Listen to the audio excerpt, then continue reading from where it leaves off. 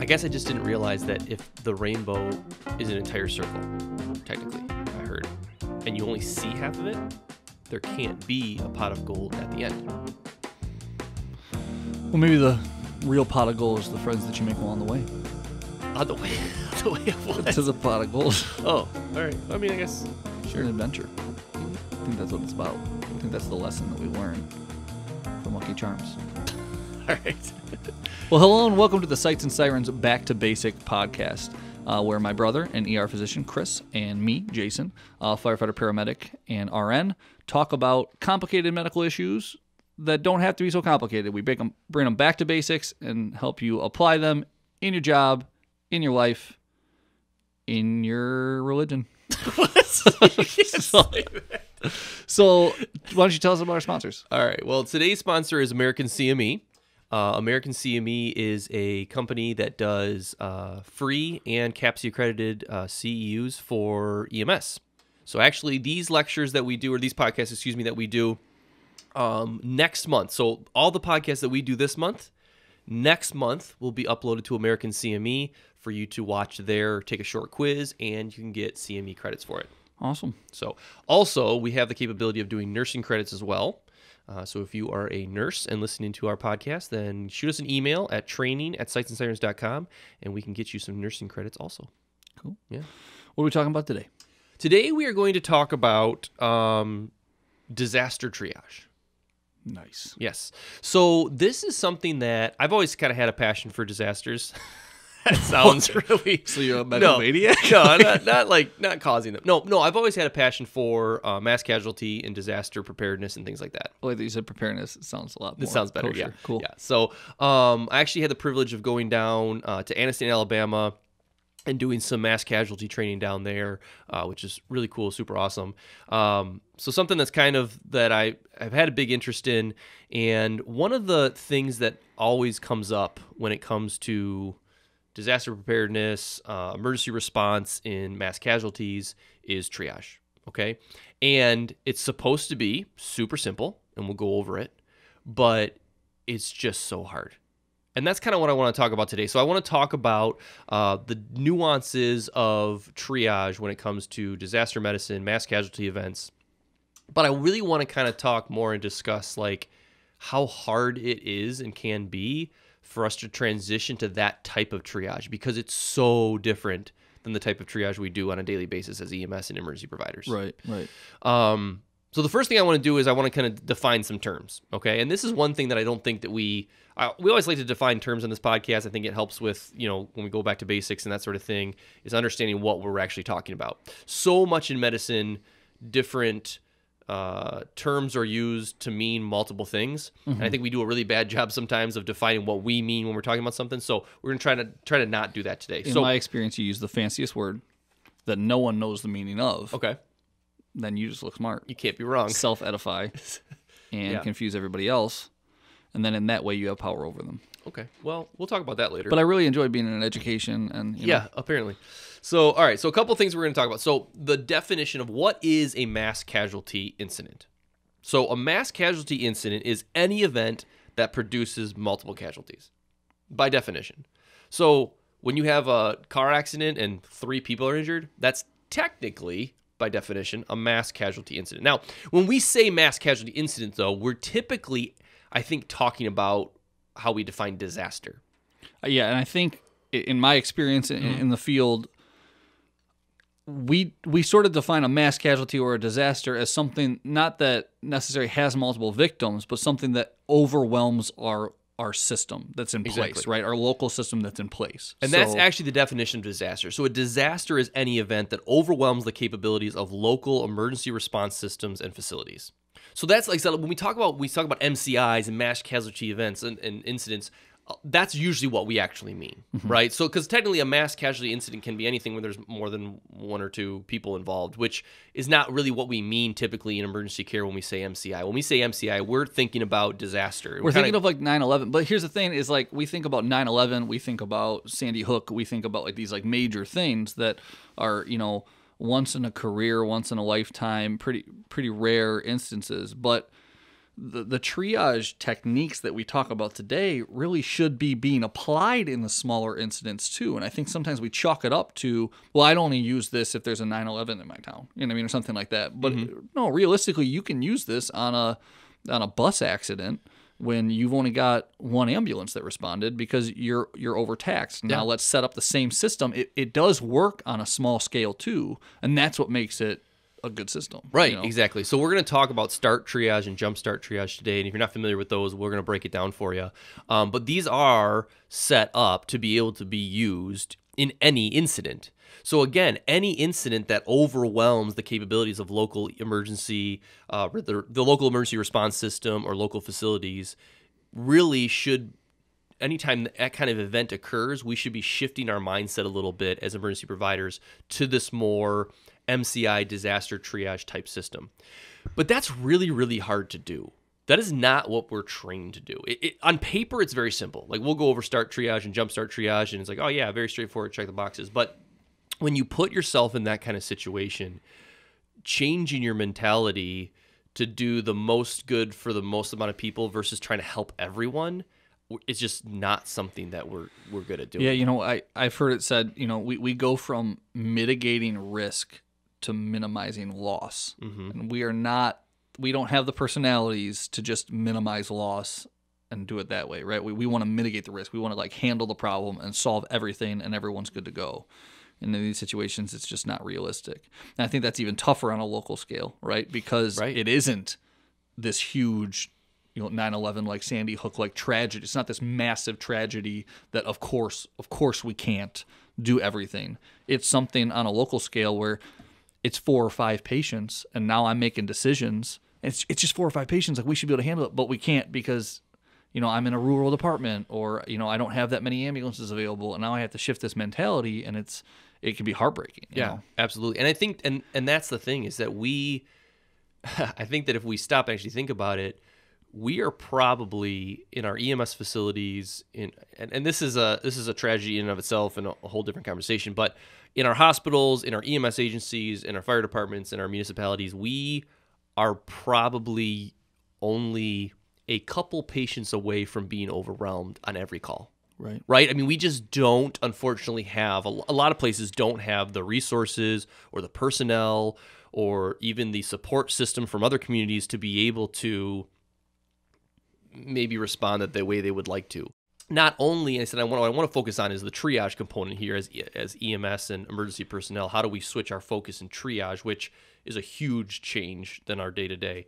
But also so many other things you got to think about, you know, not only, you know, personnel, transportation, you know, if from a hospital standpoint, if your ER is full on a daily basis and there's a mass casualty event, there's a, you know, Boston Marathon body, you got to clear patients out of there. Right. Be able to get more in. So what's your plan for that? What's your plan for that? What's your plan for opening up OR rooms for people who need surgeries? What's your plan for getting more surgeons in? So there's a lot. That's the challenge in education, I think, is that you can't be prepared for every inevitability or every possibility, right? Like you can't do that. Like when I was a younger fireman and new to the game, like I would constantly be like, what's our protocol for this? Like, what do we do if this happens? And like finally I remember my captain was like, you can't, like we don't have a policy for that. Like we don't have a policy, Jason, for like if a plane hits the fire station. Like you want this list of what we're going to do in all these situations. What we do have that I came to realize is, you know, procedures and standard operating procedures that we can apply, you know, to more broad situations and then handle the nuances as we come, right? Like you guys didn't see that coming with the whole, we didn't have enough people to staff that. But like when it comes to triage, start triage, jump triage, that's why it's so simple and that's why it's so malleable this works in all kinds of situations. Here are considerations you need to consider too, like rescue and how big the incident is and transportation and logistics. Like we'll have to think of those things. But in terms of education and making a plan, we have to have it be broad enough that it can handle almost anything, but specific enough that, you know, it can handle these weird nuances and these changes. So. Yeah, absolutely. And that's why, like I said, and that's why start triage and for pediatrics, jump start triage is an answer to that from the triage standpoint. So START triage, like you had mentioned earlier, is a triaging system that is meant for disaster and mass casualty events. It's very different than our normal triaging system, I think, in healthcare and in EMS, but it works on a small scale. When we talk about like, patients, maybe there's only 5 or 6 patients, but that's enough to overwhelm our services. Or if you've got a, 9/11, Boston Marathon, any of these kind of things, it's going to work for that as well. So I want to talk a little bit about what START triage is. So START triage stands for simple triage and rapid treatment. Okay, so it is a simple way of triaging in some of these terrible events. And the reason I think the reason we put these kind of things into play is because, especially in a situation like that, I mean, when we think about a true mass casualty or disaster situation where our services are overwhelmed, our resources are overwhelmed, that in and of itself is terrifying and stressful. I mean, we need a simple way to fall back on to be able to go through triage. Otherwise, we will completely get lost in the incident. Right. And if you're changing my thinking, I'm used to treating the patient, taking care of everybody, right? And you want to change my whole mentality on scene in this disaster, you better make it pretty simple for me. It should be 3 steps or less. Exactly, don't make it a 15-step plan, because we're not going to be able to keep track of that anyway, right? And that's why we keep it simple. Exactly. So again, we have to realize that START triage is meant for triaging in these incidents, so that we can do, the mentality is we want to do the most good, the greatest good for the greatest number. Okay, that means that there will be people who we cannot and will not try even to save, which that's the hard part. But we can, and that's what's tough, right? Like, sure. Let's kind of put that in there, because we can. I can sit down with that person and with my skills probably stabilize them, but we won't, because I need to be able to get to 10 people over here. Mm-hmm. And that's the toughest thing, right? You will find yourself knowing that you have the ability to single that person out and treat them and handle them. The system can absolutely handle that one person. And this is where we do have to let some people go in order to do the greatest good for the greatest number. Exactly. And that's what's just so, it feels backwards and it feels wrong. But, it's... And that's why we have to understand the mentality behind it. Because I'll be honest, I can't imagine walking into a mass casualty. I mean, I've done simulations. I mean, I've done simulations together at some of our colleges where we tip a bus over and make a bunch of people injured. And we know it's simulated, though, right? So I can't imagine actually walking up to someone who I, as a physician, I know I could save you if I had the time and resources, but I know that I don't, and I just have to say, hey, sorry. Like, you know what I mean? I mean, I can't imagine that, but it is what we have to do. Because if we don't do that, we run the risk of losing so much more. Right, losing so many more patients that we could save. So again, the people who are going to, unfortunately, like I said, and this is such a change in mentality, we're used to finding this. We want to find the sickest person, the person with the greatest injury, and we want to save them. But in this instance, we're going to try to save as many people we can, which means that most of the people who don't have serious injuries and are going to be saved. And it goes back to resources, right? So if we over triage, where we basically make everybody critical patients, everybody's immediate, everybody's delayed, nobody's minor, we're going to run out of resources, right? We will run out of resources, and there will be people that we could have saved that we now are not going to be able to save because we ran out of resources. And then that's usually what happens. That's usually in a mass casualty incident. If you look at Sandy Hook and actually the Boston Marathon bombing was probably one of we as I say we as an EMS community we did a really good job. Like they were prepared for that, which was awesome, and I can talk a little bit about that later. But in some of these other ones, like over triage becomes the main issue, because that's how we're trained to do. We're trained to help. We want to help people. So it's we want to help a good everybody. thing. I mean, it means that we're empathetic, right? Like under triage is the issue, we might be this like apathetic, terrible civilization, right? Like there's nothing. There's nothing wrong, quote unquote. Essentially, under triage would be like you like I don't care about any of these guys. Get up and walk. Well, no, I mean not that you don't care, but like you don't really want to get to the end of an MCI incident and be like, man, we got a bunch of stuff. Look how much we had left over. And like all these people could have been saved. We had all this pain medication and. Right. You got like 5 ambulances in the garage. You're like, man, I guess we could have transported more. Shoot, like, I guess I shouldn't have held these back just in case for a rainy day. And obviously, like I said, there's something that you can't do about either of those. But on the most part, we're gonna make errors on the sides of over triage, and we just have to be very careful. Which is why we use a system like START. Right. So start triage. Let's start talking about it. Let's start talking about start triage. I like that. Okay. So what you want to start talking about? Like, it was a joke. What's the first step in start triage? So we're gonna walk in there, and we're gonna basically say, "Can anybody walk or wave your hand at me?" And if they can do that, we know a couple things about them. They can follow commands. They can understand me. They can hear me. And they probably can walk.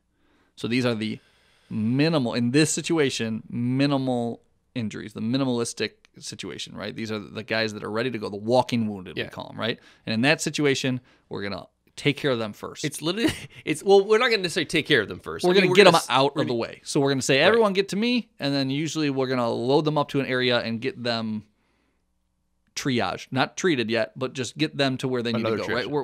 We're clearing out all the minor stuff first. Right. So that's the thing. So I should have probably said this first. So there's 4 categories, right? So patients either marked as minor, meaning that they're, like I said, minor injuries, delayed, meaning that their treatment will be delayed, immediate, meaning that they need to be immediately treated, and then expectant, meaning that we're going to do nothing, they're going to die. They're either already dead or it is untenable. Right. We're not going to try. And we do that green, yellow, red, black. Right, correct. So if you're more of like a green light, red light kind of guy like me, that's easy to remember, right? So we handle the greens first. And when I say handle, I don't mean treat. I don't mean stabilize. You mean triage. You triage them first. Let's get them out of the way, because likely there's more of them, and we can kind of clear out a good number of the population then, and now there's less people to triage, right? It is a backwards way of looking at it. We usually are like, hey, let's concentrate on the serious stuff first. Exactly. But you have to figure, we're on a clock, and I try to kind of remember this as we are losing all of these patients. You have to look at it that way. We are losing all these patients. How fast are we losing them?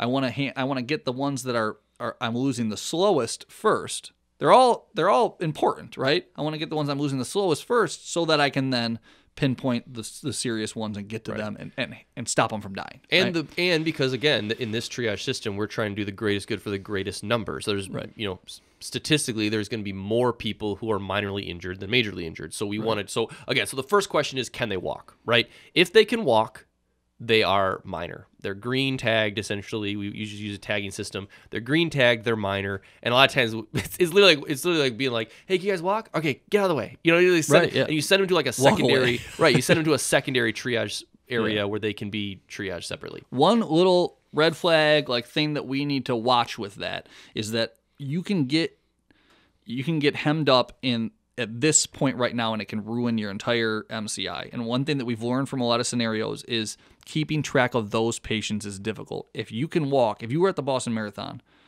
and I say, can you walk? And I'm like, great, yeah, walk over there. You might go seek treatment on your own. And the thing is that is going to take a bed away from someone who needs treatment.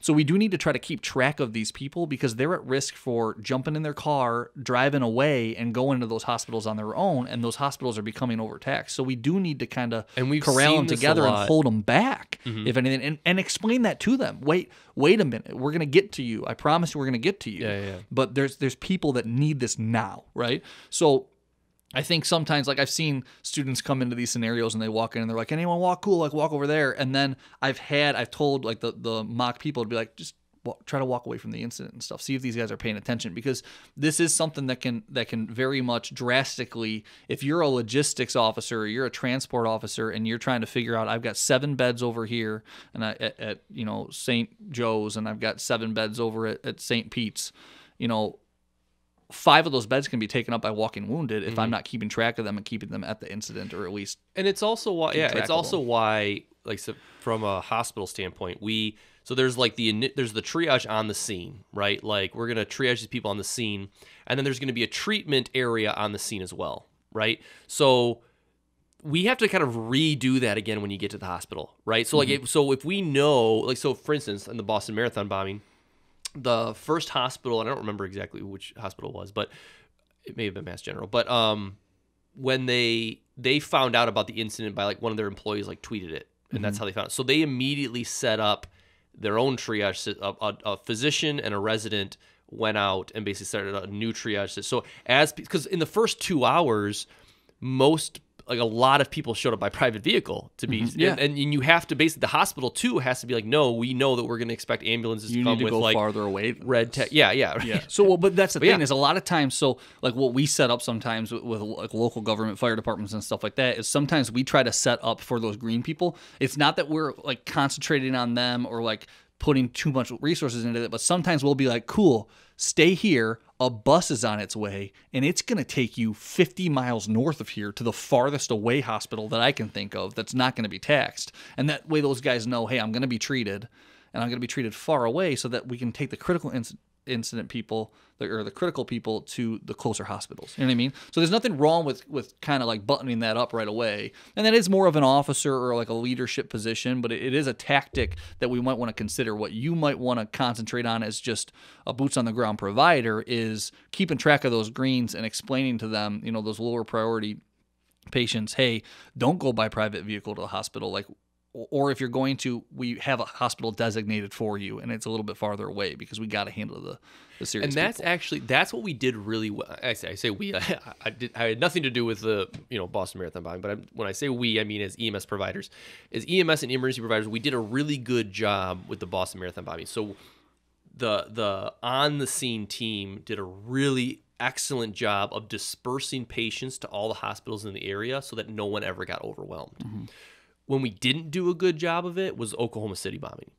So in the Oklahoma City bombing, 202 patients were treated at one hospital, with 6 other hospitals nearby not receiving any patients at all. Oh, geez, yeah. Right. So again, now you've run into, you talk about a disaster and overwhelming resources.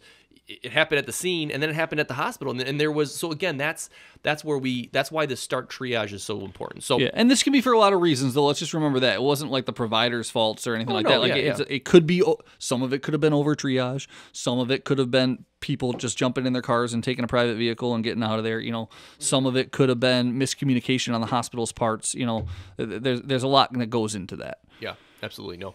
And those are the things that we kind of have to take into consideration. So from start triage, so the first thing we're going to do is we're going to say, hey, can you walk? If you walk, you're tagged as minor or green. Mm-hmm. All right. The second question we're going to ask, we're going to look at their breathing.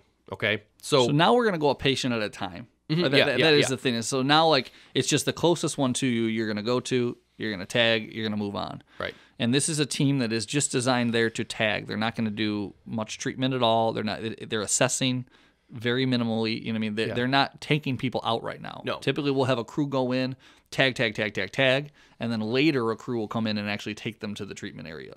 And that's a good point. So we should probably bring that up now too. So you really have to, in these kind of incidents, stick with what you're tasked to do. So there should be a triaging team, which your job is only to triage. You're not doing anything else. You're not rescuing anyone. You're not treating anyone. You're not doing anything but quickly and efficiently triaging everybody as fast as you can. You're not even calling resources, right? No, hey, this person's trapped. Hey, someone, like, let the rescue team. It's just not your job right now. Right. You have to compartmentalize. Right. And it's tough. So you're triaging so that then the rescue team can come in and they can see where the red tags are, and they're going to start. So you're starting with green, yellow, red. You know, they're starting with the immediates, right? Yeah. They're going to ignore the black tags. They're going to go right for the immediates. They're going to rescue the immediates. Once they've rescued all the immediates, they're going to come back in and rescue all the delayed.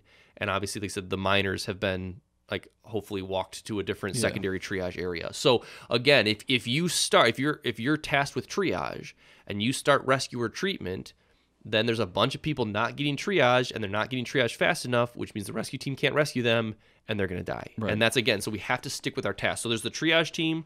We're going to triage and tag everybody. The rescue team comes in, rescues the reds first, then the yellows, and then there's the treatment team. So you're going to set up treatment areas. So usually 2 treatment areas. So one is that secondary treatment area that you sent all the greens to, all the minors to. They could do secondary triage there. And then the treatment area that probably has more of the advanced resources to start treating the reds and then the yellows, the immediates, and then the delayeds. And then from there, they'll get transported out. So again, sticking with your role within these kind of incidents is so important, because as you can see, if you go away from that, like I said, you're gonna run into issues. So where we're at is I come in, I wave people down. Hey, you can walk, come on to me. They get out of there. And then now I'm going person by person, the closest person, starting that's the easiest way to do it. Start with the closest person to you and just start tagging. Right. So the way you do this is, first thing you look at is breathing, right? And it's always the first thing we look at, ABCs kind of thing. So are they breathing? If they're not breathing, you can attempt to position their airway. Just Okay? position. Just position. I'm not talking about you're not bagging them, you're not putting oxygen on them, you're just position. So you're doing a jaw thrust or you're tilting their head. If they start breathing, they're red. If they start breathing on their own, with just the positioning. With just right? the positioning, So I'm just, you tag all them. I'm doing is opening their airway. And if they start breathing on their own, cool, here's a red. Tag them immediate and you walk away. You don't do anything else. That's it. Right. So none of this is not like then you move on to pulse. No. Right. Like you're done. That a person is obviously in critical condition. They are alive. There might be something we can do for them. They're immediate. They're red. You move on. And I mean, this goes against, Right. you know, your CPR training that you learned when you were a babysitter before you started EMT school, right? So this is tough for us because we want to go in, I'm going to check breathing and pulse at the same time. You're not worrying about it. Just Right. open the airway. If they breathe on their own, tag them red, move on. Right.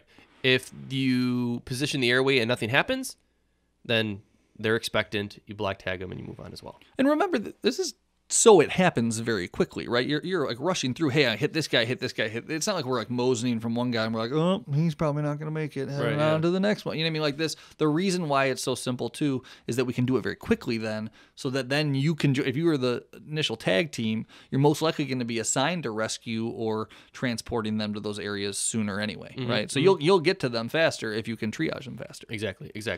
So if they are spontaneously breathing on their own, okay, you didn't have to position their airway, but they are spontaneously breathing, the next thing you're going to look at is their respiratory rate, okay? And the only number to remember here is 30. So the start triage is for adults. Jump start triage is for pediatrics, which we'll talk about next. But start triage is for adults. So if they are spontaneously breathing on their own, you didn't have to do anything, you're going to look at their respiratory rate. If it's greater than 30, they're immediate, Which is red pretty tag. fast, right? Right. I mean, greater than 30 is fast. 12 to 20 is normal. So 30 is fast. Right.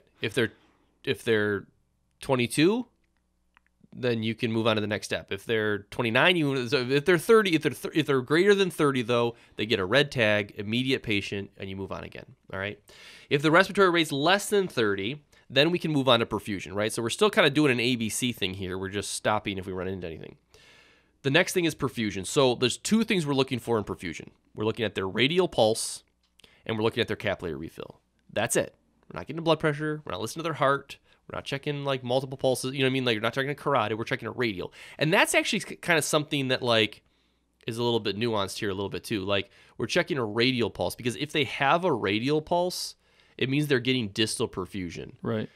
Which means that they're more viable, right? Right. To lose Typically that in first. typically in CPR and stuff, we check a carotid pulse because that's the one that like Closest to the core. It's the last bastion, right? Right, So now yeah. we're checking the first one to see, hey, is blood shunting to the core? I'll lose my radial pulse first, then my brachial, then my carotid. So we want to see if it's best case scenario, hey, do they have a radial? Right. If they do not have a radial pulse, obviously they're going to be immediate.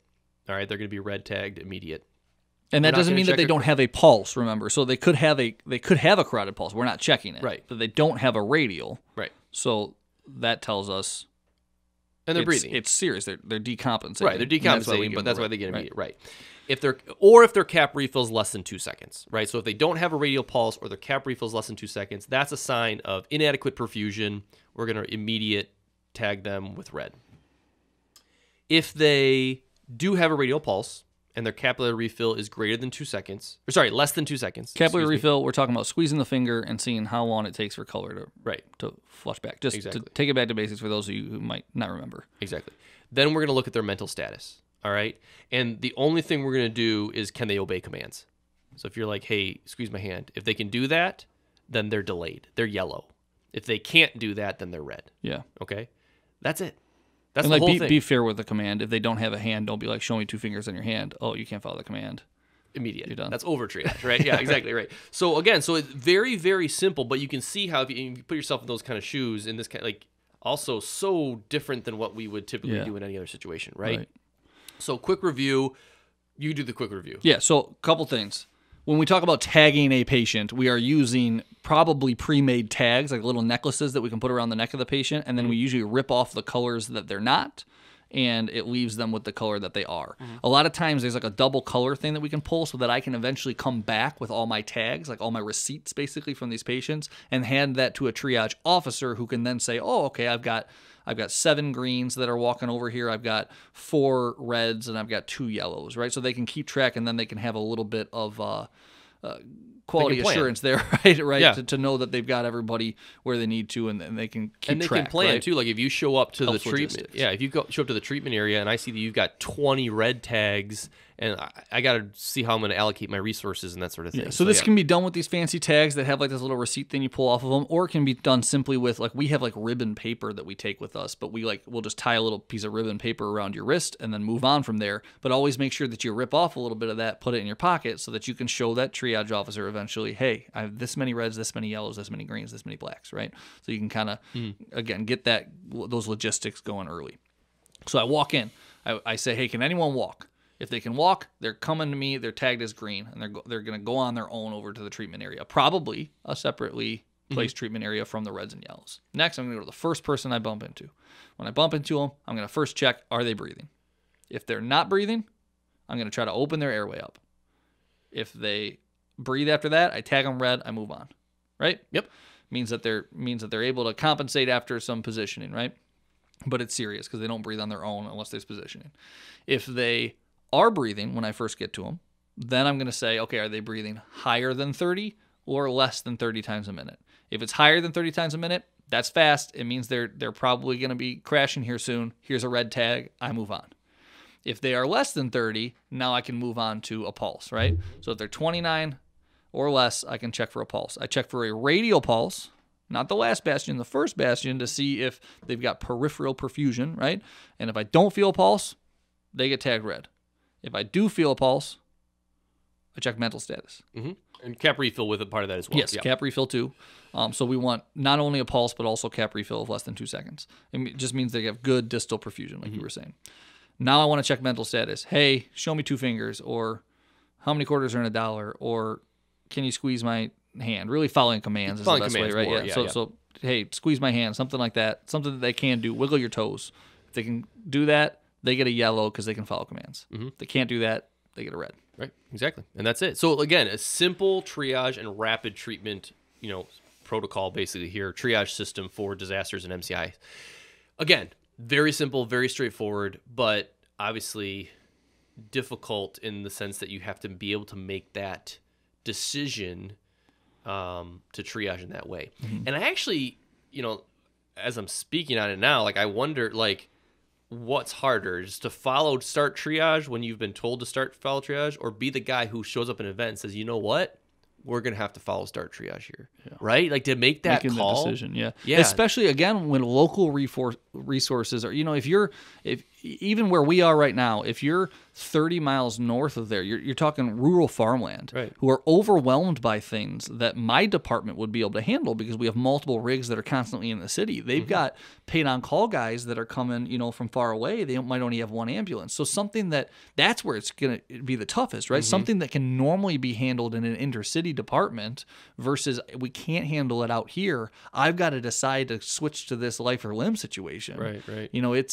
It's tough, Yeah, right? Exactly. Making that That's call, a hard I decision can't to do. imagine that would be. But it's important, and it does save lives. That is the most important decision most of Right. the time that affects the most amount of lives and saves the most amount of lives. We didn't talk about black tags yet, so I would like you to just kind of mention what a black tag is. So black tag is the expectant, essentially. Right. So that means that they are dead. So if I show up and they are not breathing, and I open their airway and they're still not breathing, Then they get black tag. they get black tag, Yeah, right? So that means if they dead. don't meet the criteria for red tag, they get black tag. And the big thing here that goes against what we normally do is this person, we're not going to check, but this person could have a pulse. Yes. Right? This person could have a carotid pulse. And normally we'd be like, okay, we got to start CPR. Well, no. They're alive right now, and we cannot afford, because it needs to go to other people, we cannot afford to sink resuscitative efforts into them. Right. So they are not going to make it past this incident. And that's why we tough. don't even check, right? We don't even check because Right. there's nothing we could do. Even if, so we don't even check. If they're not breathing, and we position their airway and they're still not breathing, we don't even check a pulse. They're expectant. We give them a black tag. Right. Which This is tough to hear, and for some of our listeners who maybe aren't deep into the medical field, this might be really surprising to you. But you do need to understand, if Chris was down and I came in, I'm the triage guy, and I come in and he's not breathing, I reposition his airway. He doesn't start breathing, so I can't tag him red, so I tag him black. If instead I was like, you know what? No, I need to check him, and I checked for a pulse. He doesn't have a pulse. I start doing CPR. How long am I going to do CPR for? What resources am I going to spend? And then all of these other patients aren't getting tagged, Right. and all of these other patients are getting more and more critical, and time is ticking and these people are dying now because I got caught up and got tunnel vision on one person. It's a tough decision to make. It's a tough situation to be in, but you have to be able to do it. It's what you're called to do out there. Right. And the other thing too is keep in mind that none of this has anything to do with like signs of trauma or injury.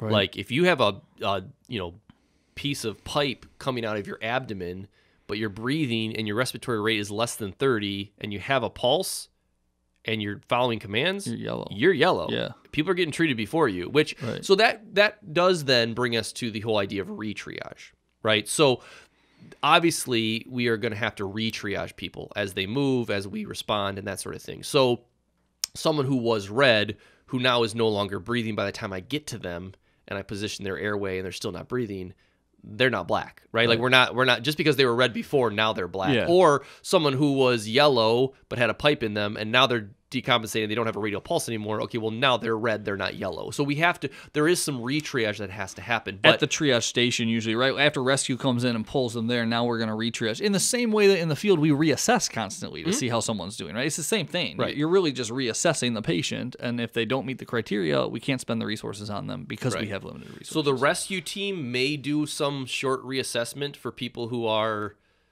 now expectant, but they shouldn't necessarily, like, I agree with kind of what you're saying, like the rescue team really should come in, see the tag, move the red patients first, and then at the treatment area, we can kind of just like I said that at the hospital too, it's kind of like that treatment area. We're going to reassess and re-triage based on how things have evolved, because things are going to change, right? So, and you know what? It's not necessarily this sinking feeling. If I showed up at an incident as a yellow, right, and they took me to the triage area, and then you're sitting there and you say, okay, I'm going to check a couple things, and then you go, I want you to scoot down to the red.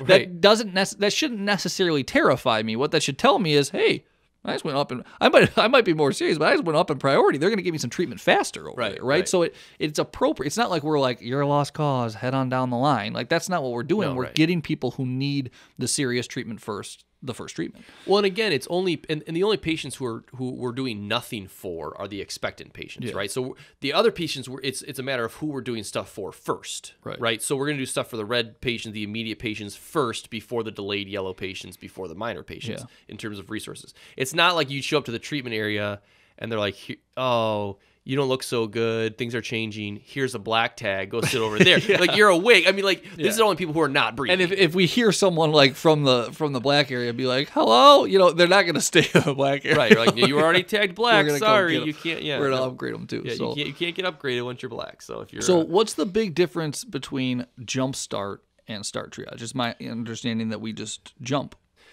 In children, we're going to do the same thing. So the first thing, again, we're going to say, can you walk? If the children can walk, they're going to go over to a secondary triage area. Now, if they're not at walking age, this becomes a little bit difficulty. So if they're not in walking age, we're just going to assess infants first, which just kind of makes sense, right? Of course we are. We're going to assess infants first. So just keep that in mind. But if they're not walking, just like with adults, we're going to assess breathing first. If they are not breathing, we're going to position the airway, just like we did in adults. If they start breathing with that, then they're marked as immediate. They're given a red tag, and we move on. If they're not breathing after we position the airway, we're actually not done. This is the difference in jump start. We're allowed to palpate a pulse now, okay? And remember, we said in adults, we're not going to palpate a pulse because we're not going to do CPR on these adult patients at all. It doesn't matter. And in kids, we're not going to either. If they don't have a pulse, we mark them as expectant or deceased, and we black tag it and move on. If they do have a pulse, we position the airway, they're still not breathing, but they do have a pulse, we can give 5 rescue breaths. Just breathing, no compressions, nothing like that, just breathing, because they're going to respond to that. That might start their heart, Well, no. I'm not saying start their heart back up, but it might start their heart going in the right direction just from the breaths. The oxygenation might kick their heart rate back up and might cause them to start spontaneously breathing. Correct, yes, exactly. So if we give 5 rescue breaths and they start spontaneously breathing, then we mark them as red, immediate, and we move on. If after 5 rescue breaths they don't start spontaneously breathing, we mark them as expectant or deceased. Now, this is hard because we did check a pulse. So we know this kid has a pulse. We give 5 rescue breaths, and Still no good. still no good. Yeah. And then we have to leave that kid. And that I think might be one of probably the hardest part of start triage. Yeah. Because in the adults, you're not even checking for a pulse. Right. In a kid, you're checking for a pulse. If they don't have one, well, then they're dead. And Yeah, we mark you're them acutely aware that with more resources, oh man. yeah, if you could do CPR on this kid, he might survive, but you're not going to. So that's hard. So that's the biggest difference with Jumpstart, is that we're allowing for these extra airway interventions, these 5 rescue breaths essentially, right? And for allowing to check for a pulse. Now, obviously, if they are breathing, we're going to go on a respiratory rate. In kids, it's going to be if it's less than 15 or greater than 45 breaths per minute, then they're going to be marked red or immediate. So we change our 30 number. Now Right. it's 45 on the high side, 15 on the low side. Exactly. And then if they are breathing within that range, which is normal, 15 to 45, we're going to check a pulse, a radial pulse, and cap refill, right? If they don't have a radial pulse, or their cap refill is greater than 2 seconds, they're going to be red or immediate, just like in adults. And then we're going to check if they do have those things. We're going to check mentation, which in kids we're going to use the AVPU, right? Are they alert, verbal, painful, or unresponsive? Exactly. Are they alert? Do they respond to verbal stimuli, painful stimuli, or are they unresponsive? So if they are any of those except unresponsive, they get marked as delayed or yellow. And that's basically, so that's the big difference is Jumpstart, is that we're going to, basically that airway intervention piece, we're allowed to give those 5 rescue Sounds like breaths. the big differences, are if they're not breathing, I position their airway, they're not breathing on their own. Normally I tag them red as an adult, but now I'm going to jump in, I'm going to do 5 breaths and then continue to assess. Right. And then if they are breathing, now I'm just changing my rate definition, right? It's not the 30, it's not greater or less than 30, it's going to be greater than 45 and less than 15. Exactly. So hopefully this was a good review of kind of start and Jumpstart triage. If you guys just, even he said, if this sounds like kind of confusing, if you just Google start triage or Jumpstart triage, you can see this kind of written out in a nice algorithm. Very straightforward and simple, but obviously some nuances, right? Very difficult to make this decision, but it is something that we have to be prepared to do as emergency providers. It's going to save a lot of lives. Absolutely. So, again, today's sponsor is American CME. This lecture next month, this podcast next month will be available on their website for CME credits. The lectures podcast we did last week, and I guess last month, are on there hopefully soon. So check that out to get some continuing education credits if you're in EMS. Thank you guys for listening, and we will see you next time. Stay sweet. Hey guys, hope you enjoyed the episode. If you're an EMT or medic student, or an advanced EMT student, or an instructor of those students, we have a program just for you. With Sights and Sirens NREMT prep program, you get video lectures, over 15 hours of really vetted, great content to help you through your program and help you prepare for the test. Check it out at www.sightsandsirens.com.